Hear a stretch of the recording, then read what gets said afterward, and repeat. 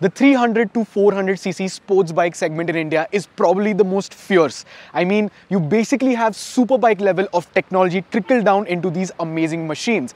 And these two are probably the most fierce competitors out there. This is the 2024 KTM Duke 390 and this over here is the TVS Apache RTR310. And these two bikes are absolutely amazing, but which one is for you? Let's find out.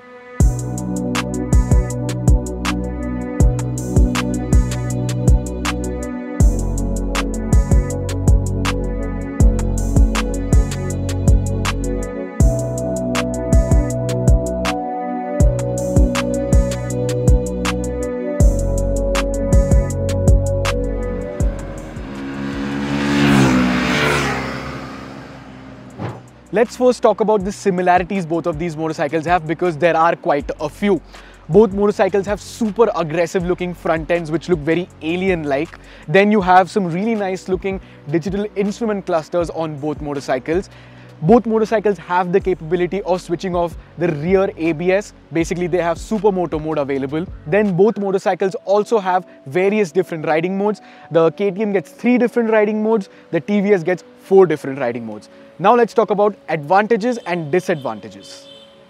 Now on paper, the RTR310 does not have a lot of advantages over the Duke 390, but it still has a couple. So let's talk about them. First and foremost, you get heated and cooled seats on the RTR310, and I think so this is a feature that is more or less unheard of in this segment.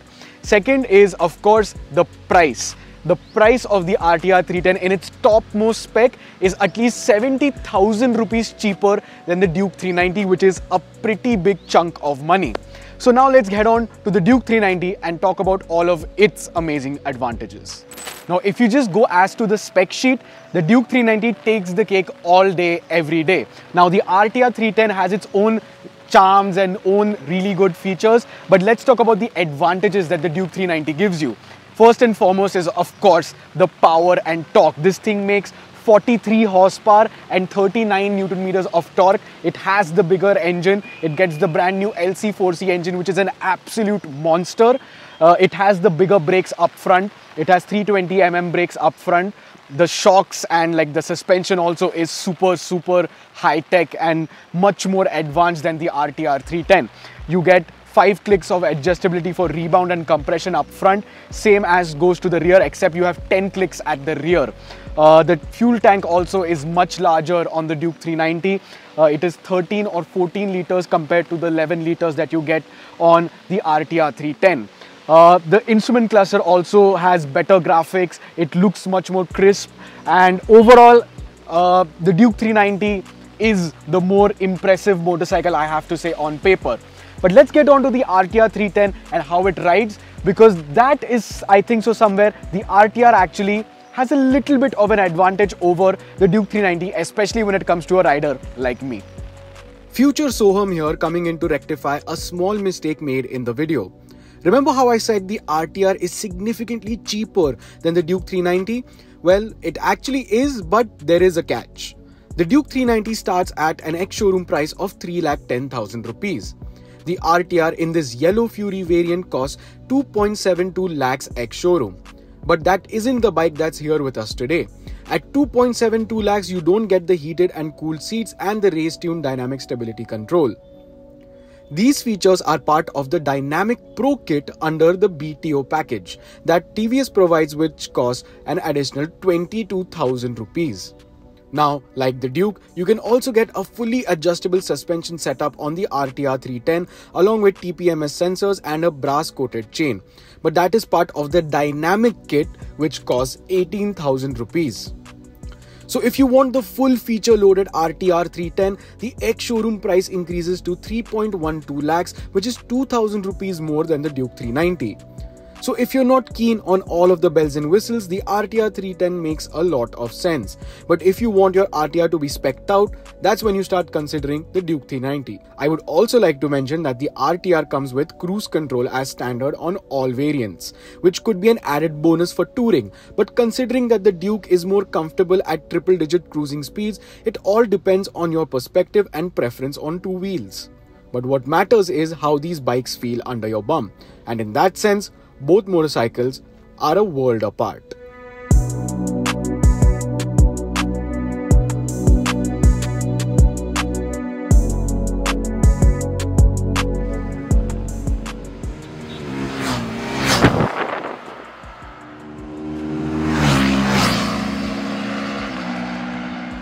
Now we all know the Duke 390 is probably the faster motorcycle, at least on paper, but there is more to it than just speed. The RTR310, although on paper, might not be as powerful as the Duke 390, and this particular one doesn't even have the adjustable suspension. The RTR is actually the easier motorcycle to go fast on.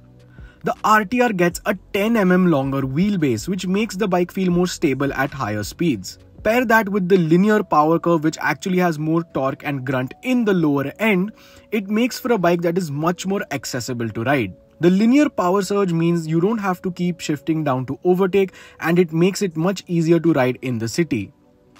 The less committed riding position also means that you have less stress on your shoulders, back and wrist. The Duke 390 on the other hand is a much more raw motorcycle.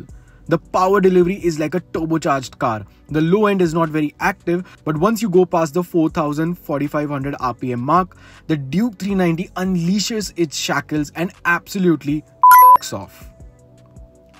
But the Duke 390 is not as confidence-inspiring as the RTR. It feels much more nervous and twitchy, especially for someone like me who doesn't ride a bike on the daily. The Duke 390 seems more for a person who is looking to extract every last drop of performance from the motorcycle, while the RTR 310 is happy to be your daily rider and carve up the canyon roads even if you're a rookie.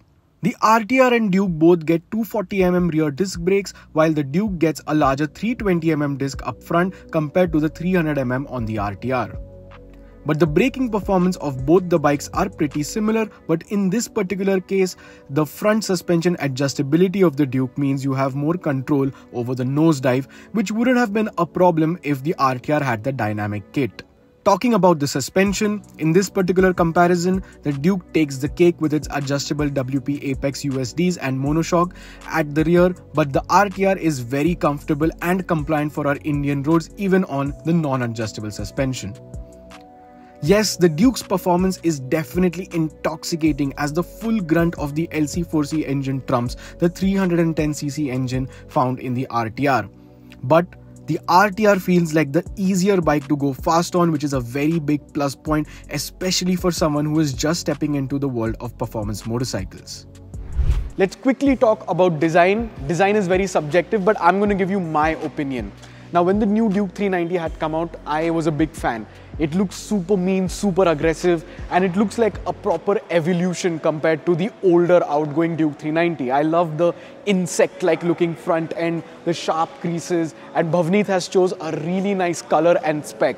But I think so when you compare it to the RTR 310, I think this bike just takes the cake. I think so the proportions of this bike are really nice. It really does stand out, and for some reason I just feel like this is the more appealing bike to look at. It's just so much more proportionate, so much more nice to look at. I think so the proportions of the new Duke 390 are just a little bit off, but let's get back to the RTR 310.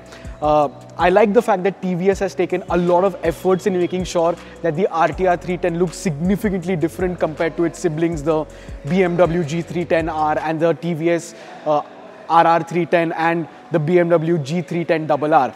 I don't really like the fact that BMW took the RR310, slapped a BMW badge onto it and called it the G310RR, whereas TVS has definitely not done that. They've made sure that this bike looks significantly different. I love the paint schemes that are there with this bike as well. And I think so, in my opinion, my favorite part has to be the front. I love the headlight design. It looks like a mini Ducati in my opinion. And yeah, overall, I think so this is the better looking bike in my opinion. But let us know in the comments down below, what would you choose? The RTR 310's 312cc single-cylinder air-cooled engine is co-developed by BMW and TVS, making this engine a great experience to use. It makes 35.6 PS of power and 28 Nm of torque in the RTR 310 guys. The engine is refined, and although there were minor vibrations at the higher RPMs near the fuel tank, the bike feels really great to ride in the city. You can use the low-end torque in the city and not be worried about constantly shifting gears or being in the wrong gear in slow-moving traffic. The heat management is also great, and I didn't experience any sort of trouble with the bike heating up unusually. Coming to the Duke 390, you of course get the new LC4C engine, which is a 398cc single-cylinder air-cooled engine which produces 46 PS of power and 39 Nm of torque. The Duke's engine is a hoot to ride and is plenty fast for the city as well and for the track. It's a very eager bike, just waiting for you to drop a gear and disappear. But that could be an issue in the city, since you will find yourself constantly shifting gears as the Duke seems to struggle with the low-end RPMs. The Duke is also prone to heating up much faster than the RTR, which could be a bit annoying in slow-moving traffic. But get an empty stretch of road and the Duke just goes. The bike just shoots off once you reach the higher RPMs. The bike feels like it's track ready from the factory, and all you need to do is wear your fancy racing suit and hit up your local track and try to break some track records.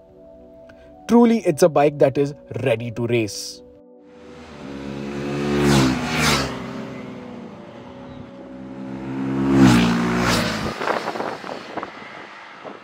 I think so all manufacturers that are there in India have understood the importance of the 300 to 400cc segment. I mean, there are at least 10 plus bikes competing in that same bracket. You have the Harley Davidson X440, the Maverick 440. Now you have a new Royal Enfield 450cc motorcycle coming up. You have the RTR310, the Duke 390. Then you have the Speed 400, Scrambler 400. You have... Aur kya hai? Anyways, you get the gist that there are way too many bikes in that segment. But I think so these two stand out because they are the most versatile. They have the most amount of capabilities and abilities in their segment. I mean, both bikes can be used as daily motorcycles. They can be epic canyon carvers, and both bikes can be taken to the track and, you know, basically have an amazing track day with.